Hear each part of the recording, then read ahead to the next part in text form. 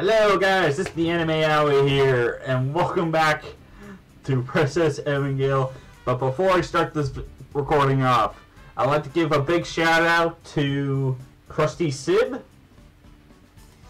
and Anime Reflex, because they gave out some wonderful comments. Thank you guys, and I appreciate it. That's actually one of the nicest comments that I've gotten so far. Anyway, and also thank you for your support. I really appreciate it.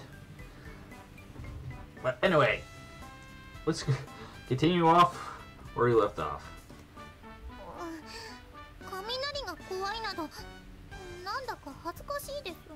It's not embarrassing. Everyone's afraid of something. Hey, dying again. Hold up, I gotta make sure one. Oh, by the way, Mandy, I'm going to be busy recording for a bit, okay? Just telling you right now in case you feel like charging in my room for some reason. Yeah, I know, but can you tell my Nick that? Yeah, tell that to my Nick. I'm hoping that's the case. Half-sister 1, 2, I don't really care. Dude, I remember the freaking you used to take care of her and every other little kid that came around. Yes, I used to, until she started being literally a bitch. Yeah, true. I used to get mad when they'd freaking make you give up your toys for them. I get fucked right pissed at the people. Oh, but that's okay. You're a good kid. Okay. 別に恥ずかしがることないわよ。よく聞く話だわ。ただ、私は剣士です。剣士たるもの、雷ごときに怯えていては。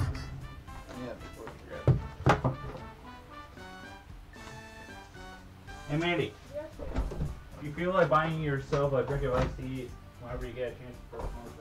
Oh, okay, thank you. I'll give it back to you tomorrow if I don't. I'll give it back to you later if I don't go, or tomorrow when I do. Okay. Thanks, honey. You're welcome.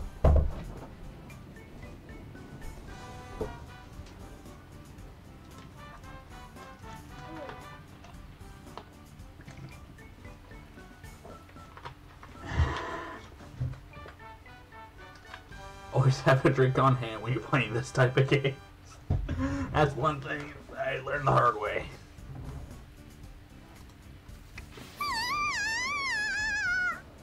Loud as ever. What do you mean? My bones creaked. Warrior that she was, her tiny body packed a lot of power. Can only, I can't breathe.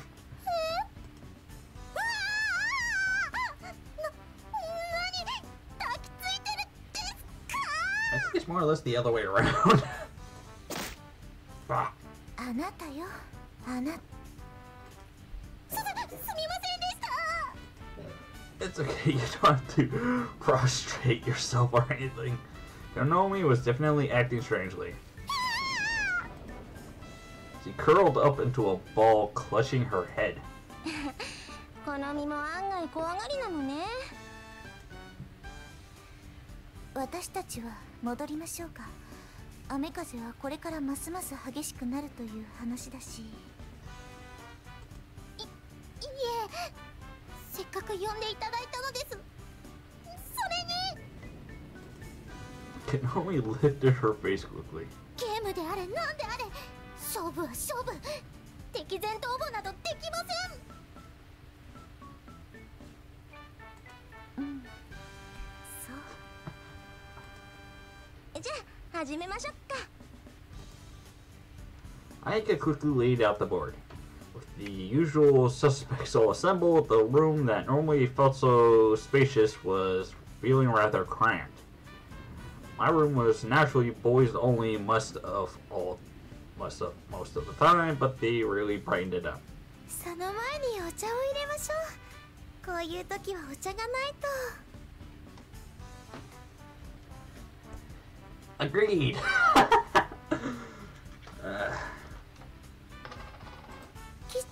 借りしますね。 Sure. お菓子もあった方がいいかと思って買ってきたわよ。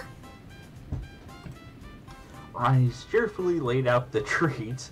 It looked like there was more than one for each of us. Girls really do love sweets, I guess. カップを食堂で借りてくるわ。足りないだろうし。私もお手伝いします。ああ、一人でいいわよ。大変じゃないですか。 Oh, yeah, speaking of which, hey, Moonstone, developers of this game, I should say this right now. Why did you not upload? There's a second game to this. There's a second version where it's completely like either add-on endings or different endings, like true endings. Like, why didn't you upload that game first? Like, I know there's probably not a all-age version, but come on. 平気。それにリツコが来るとなったら好みも一緒でしょ。運んでいる時に雷が鳴ったらね。大丈夫。わかりました。 What are you doing? You're looking under my bed. いや雷が怖くてさ、頭隠してなんとやらってやつで。 You didn't cover anything. うるさいわね。ベッドの下がどうかしたの？ああ、Remain girls, even Aika looked at her in puzzlement. That's right, that's standard out in the world, but Vesnes girls might not recognize it. Rika and Mitsuki checked the room before and didn't find anything. There's nothing there. ああ、そっか。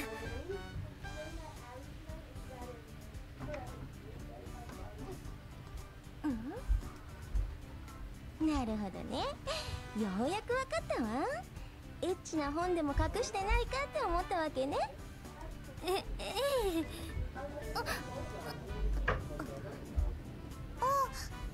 えば私がお借りした本ですわ。この実ちょっと Busted. Aika can only hit in a headlock and quickly walked her to the corner of the room. やっぱり持っていたんだ。それはいいとしても、好みに貸すなんて何考えてるのよ。 They're not mine! Aika turned back to me looking incredibly apologetic. I just shrugged in response. Eventually, we got the preparations and we finally started the game of life. せっかくだし、なんかかけましょうか。かけ？ What? 姉さん、ギャンブルは？もちろんお金なんかじゃないわよ。賭けの対象は、そうね。As she spoke, Aika slowly looked into the face of each girl in the room. At last, her eyes stopped on me. まさやくん Ah, とのベーゼ、なんかどうかしら。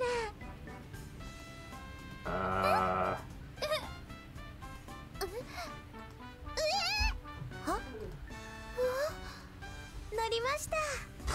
お、さすがはルリコね。決めるのが早いわ。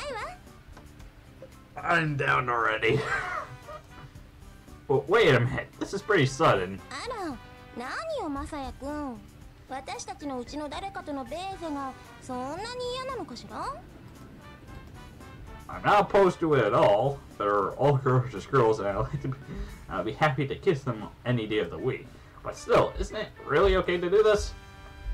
It's my first kiss, so I don't. ファーストキスってまさやくん。 I didn't mean to say that out loud. 少なくとも一度はしたことがあるでしょ、君は。 Huh? 何をそうなの？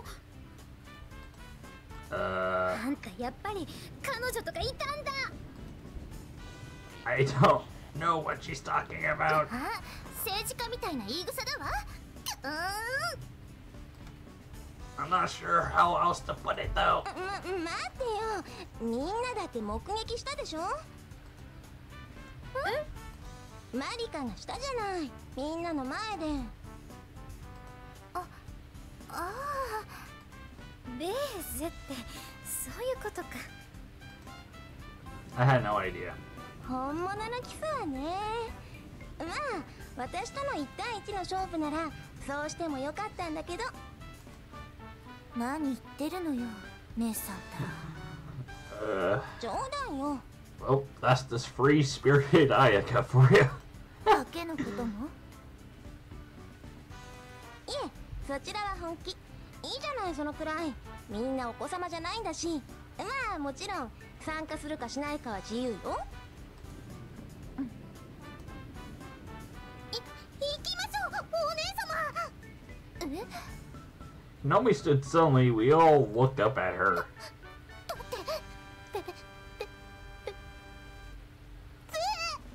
I don't think she understands what she got herself into. 興奮しすぎ。ベーゼットなんて私ならともかくお姉様はダメです。あなたはいいの？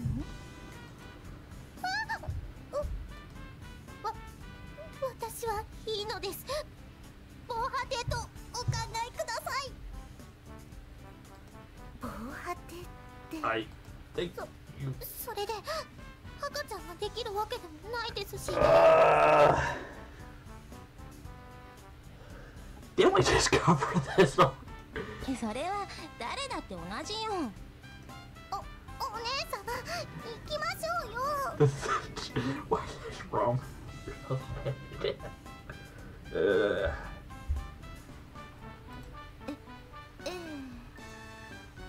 Nomi tugged at her hand, and Risco hesitantly got to her feet.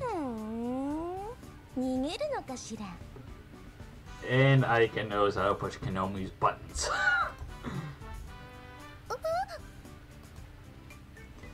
It was a bold-faced taunt, but in that moment, Konomi's expression went blank. ラムさんメルシーの一面も持つ好みなのに。ねえ。なるほどね。あなたはやっぱりミニョンプーペがふさわしいんでしょうね。お似合いなんでしょうね。何を言うとりますか。わかり Like ま I し said, た。 I know. わかりました。 I wasn't sure what she understood, but she immediately sat back down with a decisive air. やります。やりますとも。やらいでか。やります。Amna stared in disbelief at her 80-degree change in attitude. じゃ、みんな参加でいいのかしら。そういうことなら私は見ています。他の人は？ No one said anything, but Chihiro hesitantly raised a hand. あら？地方は不参加なんだ。私はてっきり参加かと。何言ってるんですか。参加しますよ。怒らなくてもいいじゃない。怒ってねえです。怒ってないよ。I can't the smile. There was something devious about the way she said it, though. ところで、私が言いたかったのは、この賭けはどっちなんですかってこと。どっちって？負けた人がするんですか？罰ゲームみたいな感じで。何言ってるのよ。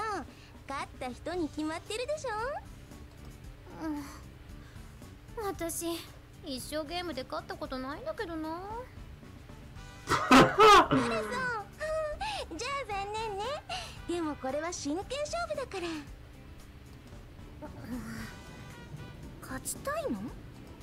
だって私は負けず嫌いだもん。なんだって負けるのは嫌なの。そう。奇遇ね。私もだわ。 Please don't let this be another cat fight. 目と目の間で火花が見えるようです。 I think it's more or less lightning than fireworks. まあいいわ。じゃあ始めるわよ。 So they went on, seemingly unconcerned about my feelings on the matter. Though, like I said before, I wasn't exactly against it. Actually, it makes me a little happy. I'm really curious to who will win. Maybe it will be me, but I hope it's not. How does that even work? 順番はマサヤ君から時計回りでいいわね。 We all got our starting money and began the game. Okay, here we go. I spun the spinner. It felt like forever since I last played Life. The board was divided into two large halves, the junior stage and the millionaire stage. In the junior stage, you went through life from birth to getting a job. In the millionaire stage, as the name suggests, you try to become a millionaire. Rattle. There were video game versions of Life, but the analog version had the greater charm. For me, it doesn't really matter whether it be analog or virtual. It's fun either way. Spin around and stop at one. You begin bilingual education right after birth. Pay a $1,000 fee, move to the elementary school square. あんた運悪いわね。1位がいいのばっかりなのに。 Darn. 何ニヤニヤしてるのよ。決まってるじゃない。マサヤ君としては負けた方が嬉しいのよ。ああ、そういうこと。エッチ。 Oh, come on. What's the big deal? I can't I be a little excited 血 too. が飛ばしてまで言うようなこと。 If I can't assert myself on this, what can I assert myself on? 何偉そうに言ってるんだか。次は私ね。 Rattle. あんまり力を入れると壊れるわよ、姉さん。ちょっと気合を入れてみたのよ。気合？少しはルーレットの目も変わるかもしれなくてよ。1だけど。あら。でも気合はやっぱり大事ですよね。私も力いっぱい回すことにします。だから壊れるから。 Don't. この身も1位を狙っているの？当然です。私は勝負事なら何でも勝ちたいんです。でもさっきも言いましたように、私は防波堤ですからね。1位になれば結果的にお姉様を守ることになります。あえて言いますが、ミスミスお姉様を毒牙にかからせるわけにはいきません。 Konomi seemed receptive enough herself, but she was far more protective of Frisco. でもリツコはそれでいいのかしら？この身はあんなこと言って盛り上がっているけど、あんただって1位になりたい気持ちはあるんじゃないの？私は何よ、あるはずないわ。そうですよ、彩香様。お姉様がそんな人であるはずがありません。そうかしら。だったらあんたのことだもの、さっさと退席するかと思ったのだけど。嵐はますます強いし、この身を残して帰るのは忍びないから。とはいえみんないるんだし。あと Frisco spoke quickly as if to prevent Ayaka from speaking further. 姉さんが暴走しないよう私は監視役です。暴走って何もしやしないわよ。賭けなんてことを言い出したくせによく言うわ。Yeah, that's a good point. そういうことにしておきましょうか。じゃあ次の人どうぞ。 I think it'll be Rise. はい。 Rise spun a 2. 子役俳優として大人気となる。1万ドルもらう。小学校のマスへ飛ぶ。か、いいじゃない。小学校入学以前としては最高の結果ですね。 There are only 3 squares before elementary school. If you spun 4 or higher, you'll be forced to stop and nothing special would happen. 私ですね。3は初めてのお使い。お小遣いとして500ドルもらう。リツコらしい地味な結果だわ。何よそれ。次は私ですね。You don't have to scurry. Konomi's oomph was ear-shattering. She spun the spinner so hard that it rose up on its spindle and actually made it spin more slowly.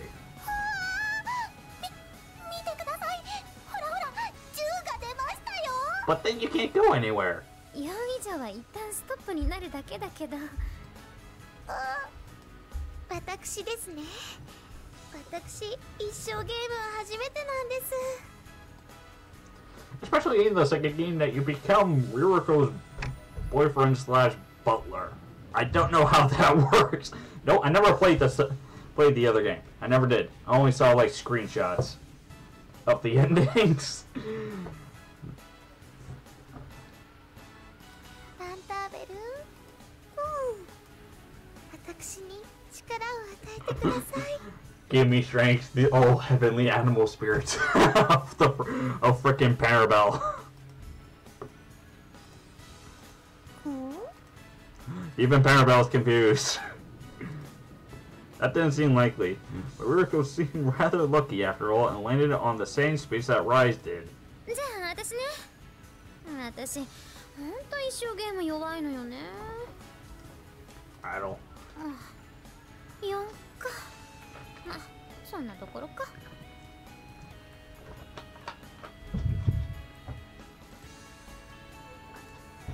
It was straightforward for a while until we entered high school and came to our first fork in the road.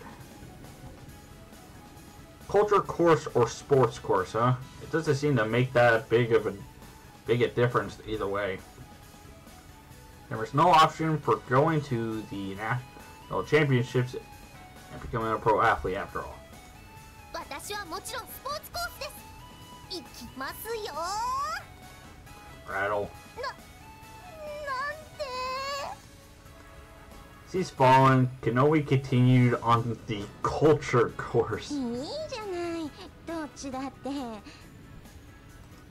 ただ、自分を投影できた方がより面白いと思うんです。まあそれはそうか。 We finished high school and graduated. Here we had another decision. Intellectual course or freedom course. 自分を投影するならここはやっぱりフリーダムコースに進みたいところね。リツコはどうせインテリコースでしょ。ルーレット次第だから。まあそうだけど。 But the spinner gave them both what they wanted. Aika went down the freedom course and Risco took intellectual. ねえリツコってさ、こういう一生ゲームとか好きでしょ。まあ嫌いではないけど。どうして？ Why?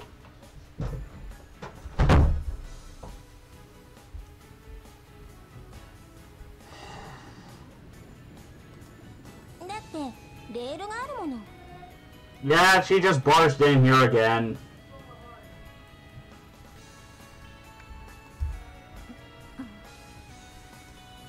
Aika traced the route with her finger. リツコはこういう決まりきった人生がお好みなんじゃなくて、好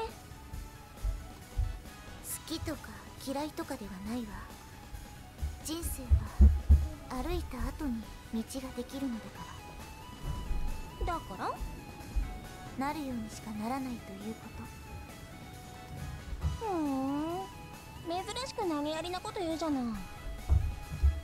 そういうことじゃなくて、未来のことは誰にもわからない以上、レールというのも所詮思い込み以上のものではないのだから。 Risco traced the route just as Aika had done. あると思えば見えてくる。けれど本当はないんだわ、こんなもの。本当にそうならいいんだけどね。 One of those unexpected things was me. That was a weird interaction with them. I was used to Aika teasing Risco, but right now there was a strange, serious air between them. It wasn't like their usual interactions. Kanoe looked at them in puzzlement, so did everyone else. We finished the junior stage and took a short break to eat our snacks. The room grew lively with rustling and crackling noises. 今のところの結果はどうなっているのかしら。 Let's count it up. We count the money we had on hand. My bills weren't in a were in a neat stack, so I fanned them out before me. あんたお金を数えるの早いわね。 Yeah, they taught me in my last job. あんた器用なんだから。 We were neck and neck coming out of the junior stage with no great difference between the totals. Rise and Risk School had the highest totals though. やっぱりね。二人明らかにいいマスばっかりだったもん。これが What's a Risco or Rico? I forget. 人徳が関係しているならなんで私がビリケツなのよ。妥当な結果ではないですか。Agreed. Actually, was unusually despondent. マサヤさんが3位なんですね。 Yeah, it looks like it. It's anybody's game though. 逆転優勝したらどうしましょうか。鏡でもあげましょうか。 Oh, that's the saddest thing I could imagine. It's all up to the spinner though. It's not like I can sabotage myself. まあ億万長者ステージに入ればまた違うわよ。こっちはね、結構人の足を引っ張ることができるの。 Oh, can't we? 生き馬の目を抜く社会ってやつ。まあ後半戦が勝負ね。はい、今は下から2番目ですが必ず私が勝ちます。そして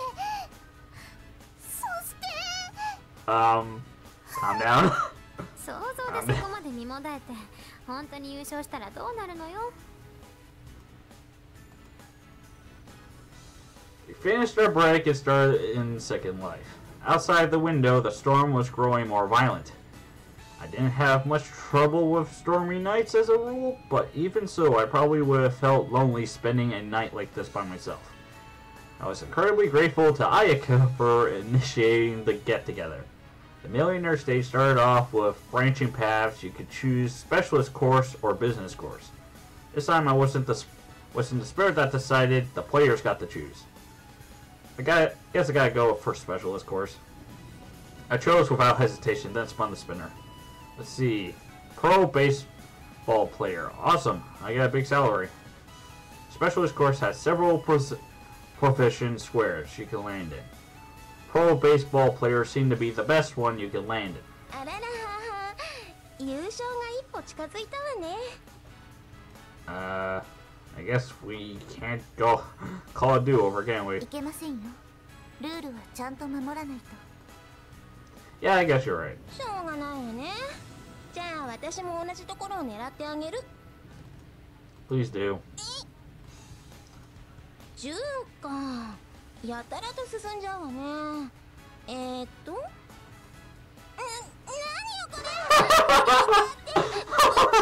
安い級じゃない。夢を追いかける人生には落とし穴もあるということです。うわー、いきなり優勝が遠ざかったわ。いえ、でも諦めるのはまだ早いわよね。足を引っ張りまくれば。今みたいな結果を見るとちょっと怖いけど、でも私も専門職の方に進むわ。Rattle. 6は声優？稼げるの？声優って。マスの説明によると他の職業とはちょっと給料のルールが違うみたいですね。普通は一定額が入りますが、声優はルーレット次第のようです。ルーレットの目かける5000ドルとありますね。じゃあ一番安い時で5000ドルか。厳しい世界だわね。うまくいけば5万ドルですよ。そううまくいけばいいけど私はもちろんビジネスマンになります。やっぱりね。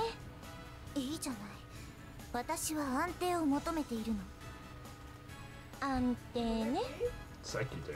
姉さんはもうちょっと真面目になった方がいいわよ。人生は舞台じゃない。観客なんかいないのだから。